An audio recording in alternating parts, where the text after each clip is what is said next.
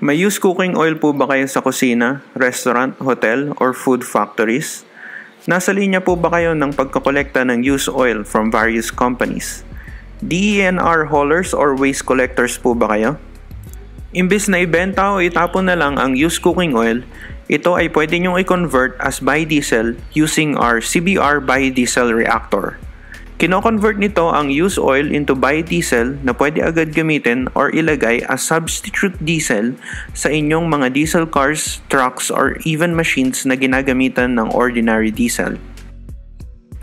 Ilagay nyo lang ang used cooking oil sa aming CBR reactor at ito ay magiging biodiesel na pwede agad ilagay sa inyong diesel engines.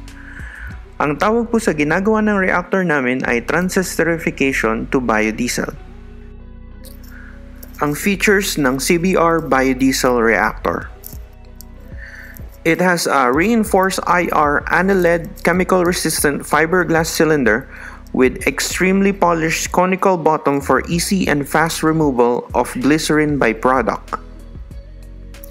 The reaction controller has a digital temperature display and a LED light button that acts as an alert, making it easy to drop the heavier and thicker glycerin by gravity.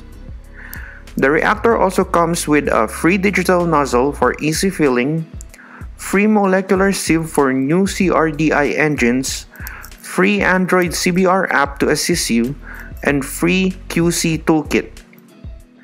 Our CBR biodiesel reactor is also a patented utility model in Intellectual Property Office of the Philippines or IPO-PHL.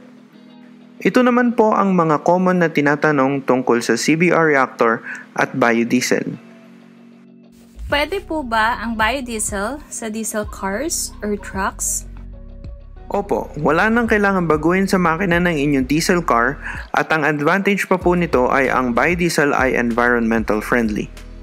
Sabi nga po ng Department of Energy and Agriculture na ang biodiesel ay nagre-reduce ng 78% carbon emission unlike petroleum diesel. Sabi naman po ng Environmental Protection Agency o EPA na ang biodiesel ay nag-e-emit ng 11% less carbon monoxide at 10% less particulate matter laban sa diesel. Ano naman pong used oil ang pwedeng i-convert sa biodiesel? Kahit ano pong waste vegetable oils tulad ng coconut, soya, jatropha, corn, canola, palm at iba pa, kahit po talahib ay pwedeng i-convert sa biodiesel. Pwede din po ang mga animal oil tulad ng lard, tallow, grease, fats, cellulate at madami pang iba. Microbes oil naman po ay pwede din tulad ng algae and fungi. Ang tawag po sa mga ito ay triglycerides. Pwede po bang paghaluin ang biodiesel sa diesel sa loob ng aking fuel tank? Opo. Ang kasulukuyang binibili natin na diesel sa mga gas station ay meron na po talagang halong biodiesel.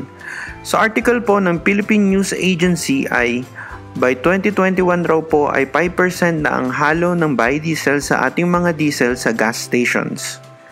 Dahil ang Philippines ang number 1 producer ng coconut oil, karamihan ng ating biodiesel ay galing coconut. Ang Indonesia at Malaysia naman ay nauna na at 5% na ang kanilang biodiesel. Ang mga 5% biodiesel po ay tawag na B5 diesel dahil ito ay 95% diesel at 5% biodiesel. Ngunit pwede tayo maghalo ng biodiesel kahit ito ay B20 hanggang pure biodiesel na B100. Maganda po ba ang biodiesel sa aking makina? Opo, ang biodiesel po ay may lubricating properties at nililinis niya ang loob ng inyong makina. Ito ay nakakapag-extend ng lifespan ng inyong engine. Mataas din po ang certain rating ng biodiesel kaysa sa diesel. Pwede po bang lagyan ng biodiesel ang Honda Civic ko? Hindi po dahil ang Honda Civic ay isang gasoline car at diesel engines lang po ang pwede sa biodiesel. Profitable po ba ang paggamit ng reactor na ito? Opo, karamihan po sa aming clients ay may profit na agad after 1 to 3 months. Ano naman po ang advantage ng CBR reactor kumpara sa ibang reactor? Di tulad ng regular reactor, ito ay may 100% yield at nakakagawa ng biodiesel sa bilis ng 30 minutes reaction time. Ang ibang reactor ay 3 araw bago makagawa ng biodiesel at ang yield ay hindi tumataas ng 80%. Ibig sabihin po nito ay ang 100 liter na used cooking oil ay magiging 100 liter na biodiesel sa aming CBR reactor sa loob ng 30 minutes. Ano naman po ang capacity ng CBR biodiesel reactor? Gumagawa po kami ng standard 500 kilograms at 1,000 kilograms unit, ngunit nakagawa na kami ng 50,000 liters na CBR biodiesel reactor. Gaano karami na ang kumpanyang gumagamit ng CBR biodiesel reactor? Sa kasalukuyan po ay more than 30 companies na ang gumagamit ng CBR biodiesel reactor. Regarding the prices, please contact us at 0917-502-4426 or 0933-275-1439.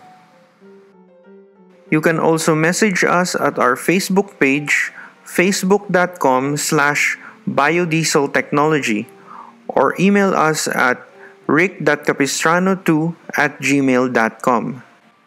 We are also open to resellers with attractive incentives. Umorder na po kayo ng CBR biodiesel reactor. Ito ay profitable na at environmental friendly pa.